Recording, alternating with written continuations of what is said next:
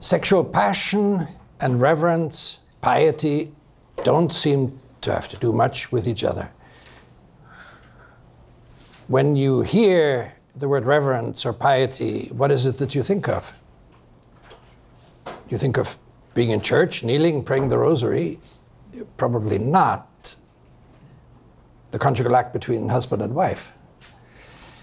And yet, in both Dietrich von Hildebrand and in John Paul, they see an intimate and necessary, needed connection between those two.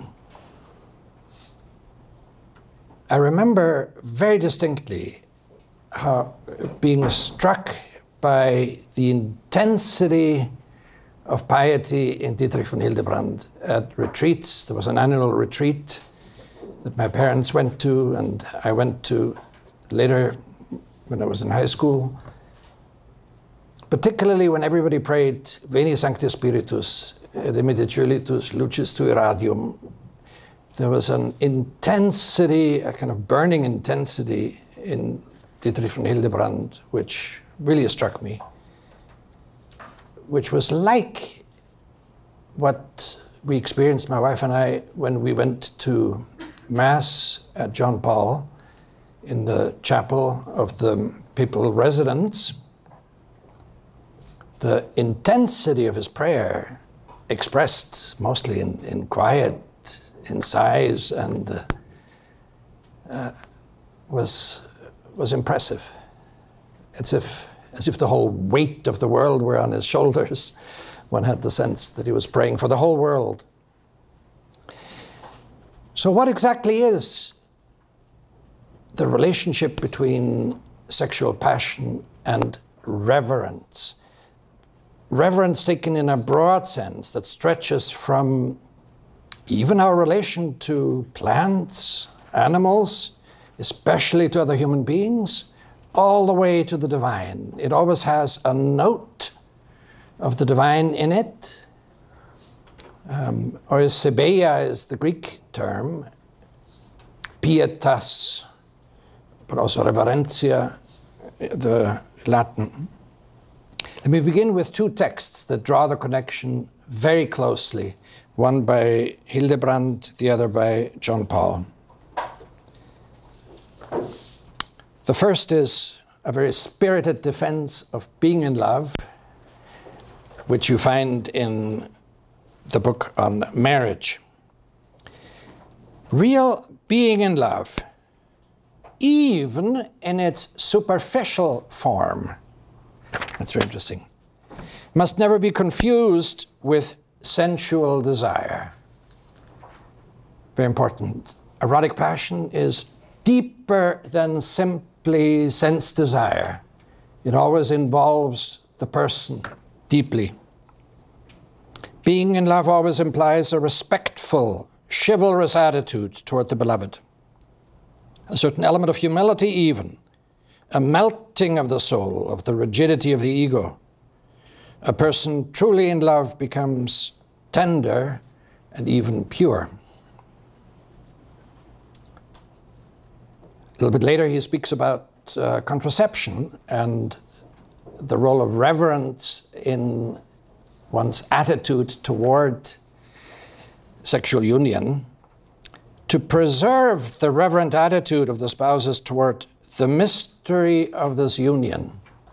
It's a mysterious union. Reverence is appropriate.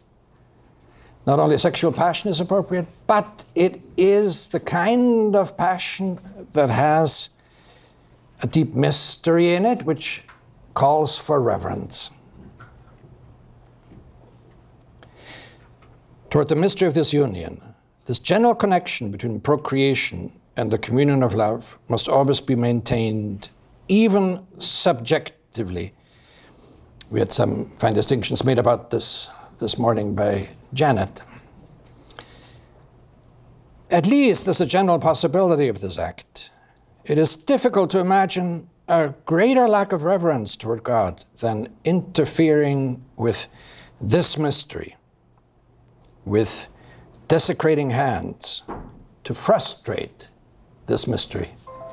They're You see, the point of view from which he looks at the question of contraception, it is the point of view of sensitivity to a deep mystery that has a divine depth in it. Then from John Paul's Theology of the Body, a somewhat parallel passage, more theological. He's commenting on the exhortation of Paul in 1 Corinthians 6. In German, it's easy to remember 1 Korinther 6, because that's where he talks about sex.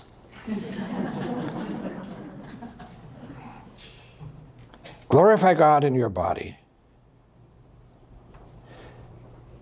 Is that a thought most people have when they experience erotic passion and act on it? Purity as a virtue or ability of keeping one's own body with holiness and reverence. So that's one aspect. Keeping is a negative aspect. You don't do what is contrary. Allied with the gift of piety. We can also translate this as reverence. It's a gift of the Holy Spirit. A sensibility for what is sacred. As a fruit of the Holy Spirit's dwelling in the temple of the body, causes in the body such a fullness of dignity in interpersonal relations that God Himself is thereby glorified. And then remarkable statements that I think are really the center of the spiritual vision of John Paul in the Theology of the Body. Purity is the glory of the human body before God. The word glory, it's very close to beauty. You could say glory is the beauty that belongs to God. It's big beauty. It's not just prettiness, but glory. It is the glory of God in the human body through which masculinity and femininity are manifested. From purity springs that singular beauty that permeates every sphere of reciprocal common life between human beings. And now comes a phrase that it's one of my favorite passages in the whole Theology of the Body, and allows them to express in it the simplicity and depth, the cordiality and unrepeatable authenticity of personal trust. You entrust yourself to another person. Dogs don't entrust themselves to each other. Persons entrust themselves to each other. In persons, sexual passion is profoundly different from what it is in animals. It's not as if we were a two-story building. On the bottom floor, there are animal passions, and on the top floor is rational thought. No, they're much more deeply one. In the next part of my talk, what I want to argue is that both Hildebrand and John Paul stand in deep continuity with the theological and philosophical tradition in this respect. And I take this to be the strength of their view. I don't take it to be necessarily a strength for somebody to present ideas nobody has ever heard of. Most of philosophy is coming to know distinctly what children know already. And theology, likewise, is to come to know distinctly what simple believers believe in the creed. So the continuity of the theological and philosophical tradition is one of its great strengths. And I think this is true about John Paul and Hildebrand.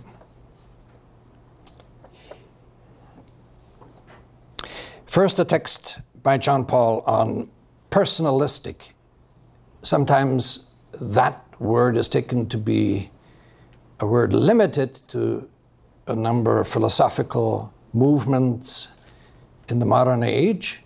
And it's true, as philosophical movements, they are new, they have their own physiognomy. But listen to what he says here. The words of the author of Ephesians seem to be, above all, a commentary on those older, original biblical words in which the nature of the sacramental sign of marriage finds its expression. The two will be one flesh. So Ephesians as a commentary on the two will be one flesh. And then Paul says, this mystery is great. I say so with reference to Christ and the church. You have the same perception of a depth, of a personal depth of mystery. This commentary is personalistic in the full meaning of the word. Paul and Genesis, personalistic in the full meaning of the word.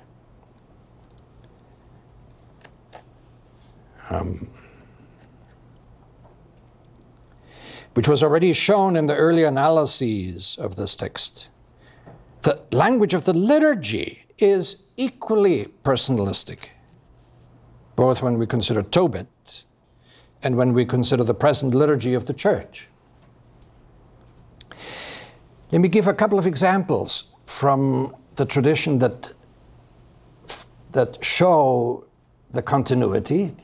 There are texts, I think, that are helpful for understanding John Paul and Hildebrand, and vice versa. This is the great thing about the theological and philosophical tradition, that it's the traditional Catholic way of reading it backwards and forwards. Interpret past texts in light of the present, and vice versa. First, Plotinus, born after, after Christ. Here he summarizes points in Plato's Phaedrus. A magnificent summary. Those who recognize in a perceptible image the portrait of someone treasured in their mind. So he's talking about love between persons and looking at a portrait, at the portrait of a person, are thrilled when they come to this remembrance of truth. From this experience, the word there is pathos, hard to translate, loves are set in motion. And then he applies it. If someone who sees beauty well represented in a face is carried there, to the person, but not only to the person, but to beauty itself, will he be inert in mind? Will he not be moved to anything else when he sees all that is beautiful in the world of sense, all commensurability, this great order, and the visible form, the eidos, apparent in the stars, though they are so far away? Will he not be moved from there to deep thought? Will awe not grip him? How? Whence? It's a way of looking at the world with reverence, with a sense of the depth that's apparent, expressed, can be felt in the world. Most of Aristotle's dialogues are lost. There are only fragments preserved. Many of Plato's dialogues are preserved, but his in-school writings are lost. We have Aristotle's in-school writings, but none of his dialogues are complete. Here's a fragment that gives somewhat of a taste of what they were like.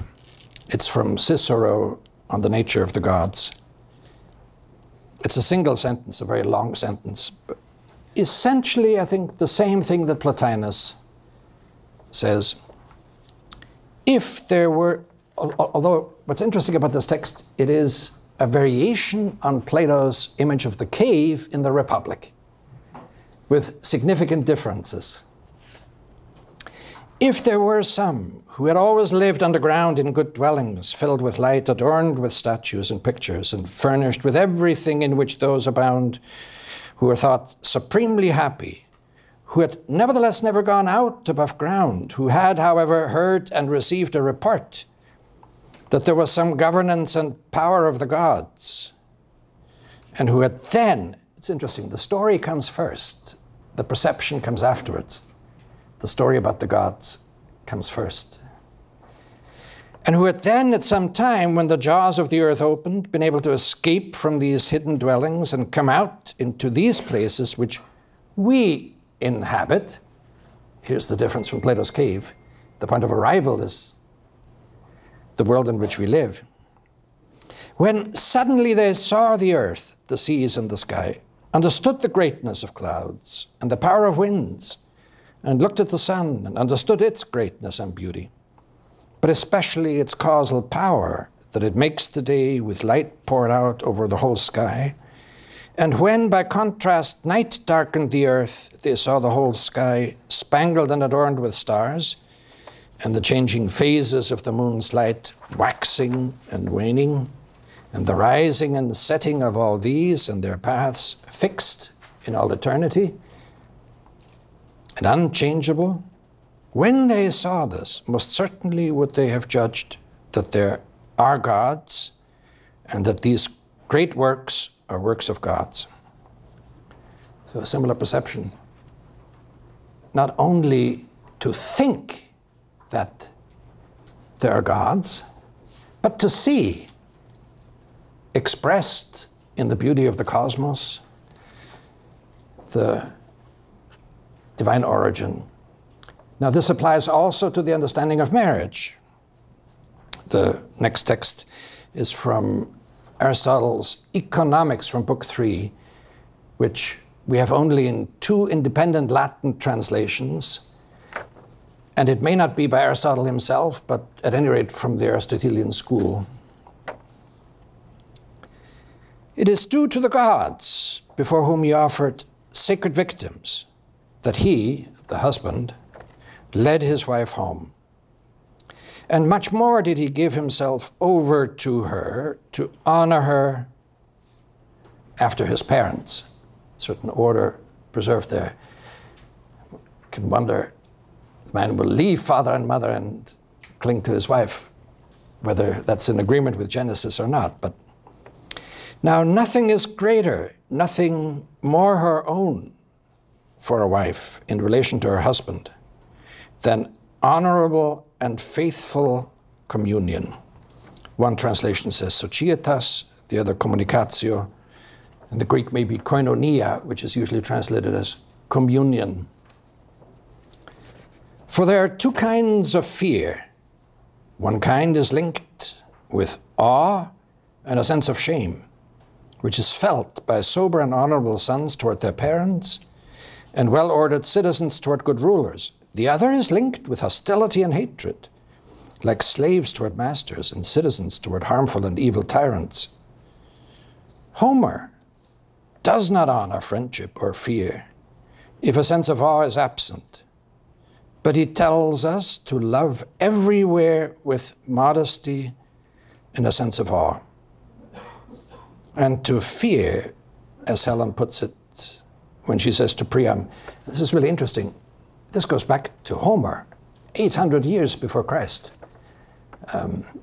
It's a deep human tradition. It's not made up by either Plato or Aristotle. To be feared and revered you are for me, and you fill me with awe, most beloved father-in-law. Father-in-law, sort of. She was taken by Paris from her husband. And again, Odysseus says this to Nausicaa, you woman, I am full of wonder about you, and I stand in awe of you. For Homer believes that this is the feeling of a husband and wife for one another, and that if they so feel, it will be well with them both. Very similar to the fundamental thesis of John Paul in the Theology of the Body, that in the last part of the book, when he talks about the spirituality, conjugal spirituality, that in some ways the center of conjugal spirituality is reverence. Reverence for God, reverence for the divine in each other, reverence for the sacramental sign of marriage, etc.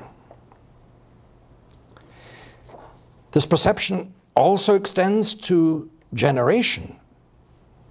Human generation is not simply animal generation. There's something unique about it. In general, Aristotle has this to say about generation, and this applies also to animals. The most natural of the works belonging to living beings is to produce another like themselves. And now it comes. In order to participate in the eternal and divine, as far as they can. Because all things strive for this, and do, for the sake of it, whatever they do by nature. So the Platonic eros for the divine as something found in all natural things, the attraction of the good itself, of the divine, is what ultimately explains the natures of things.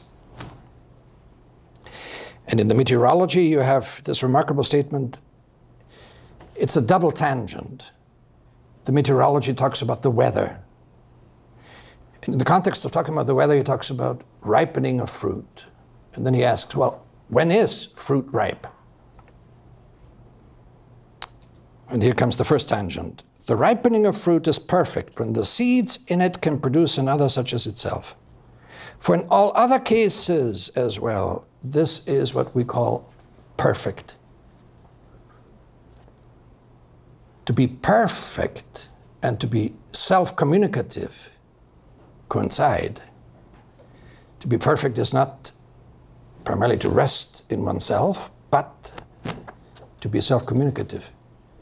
This is used by many theologians in the tradition, Bonaventure, this principle in Aristotle, St. Thomas, St. Bonaventure, St. Thomas, as a way from a distance to illumine the mystery of the Trinity.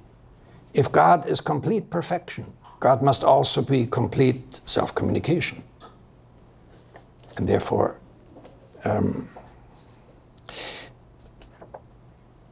reverence shows up once again in St. Thomas's argument about contraception in particular. This is his argument in the Disputed Questions on Evil. Not only homicide, which takes away a man's life, is a mortal sin, but also theft, which deprives man of the exterior goods that are ordered to sustaining his life. The implicit premise here clearly is a human life is a good which ought not to be destroyed. And so Scripture says, the bread of the needy is the life of the poor. The one who defrauds him of it is a man of blood. But more closely ordered to man's life than any external possessions is human semen, in which there is, or there exists, man in power, as in the cause. Hence, the philosopher says in the Politics that in man's semen there's something divine, because it is man in power. The first cause is particularly operative. The divine origin of things is particularly operative there. And so it's evident that every such act of sexual vice is a mortal sin by the kind of act it is, by genus. The argument turns on a perception that there's something more than human going on in procreation, that the divine cause of things is in some way present, should not be wounded, should not be set aside. It's a very different relationship to nature than our technological age has, where everything is just particles in motion and you do with them what you please.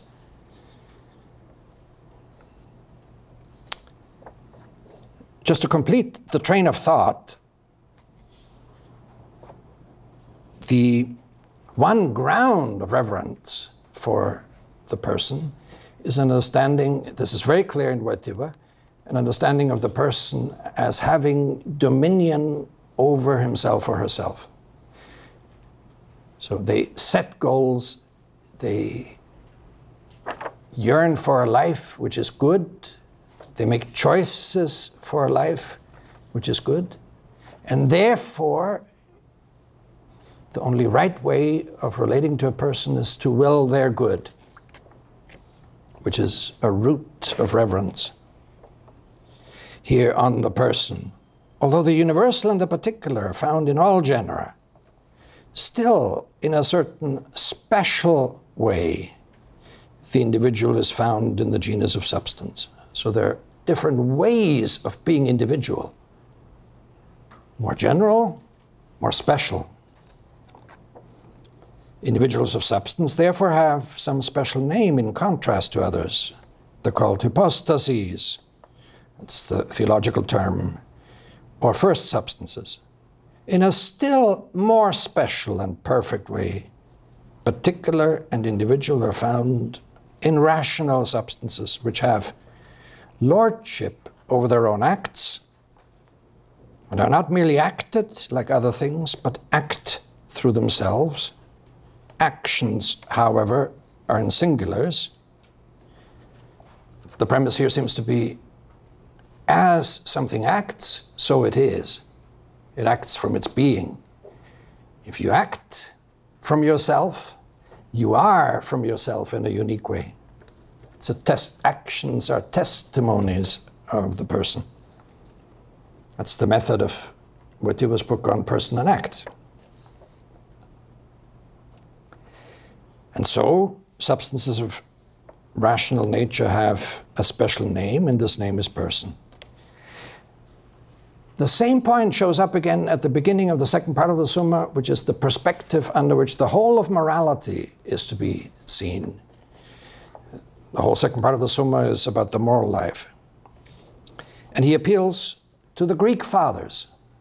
So this is not an invention of his. This is deep in the tradition, received by him, as it's then received by John Paul. Since, as John Damascene says, man is made to the image of God, inasmuch as image signifies what has understanding, free choice, and power through itself, per se potestativum. Aut ex ousion is probably the Greek. We should now deal with God's image, with man, inasmuch he is the beginning of his acts, as having free choice and power over his own acts. Suorum operum potestatem. That was part 2 of my talk, in which my aim was to show the deep continuity between Hildebrand, John Paul on the one side, and the philosophical theological tradition.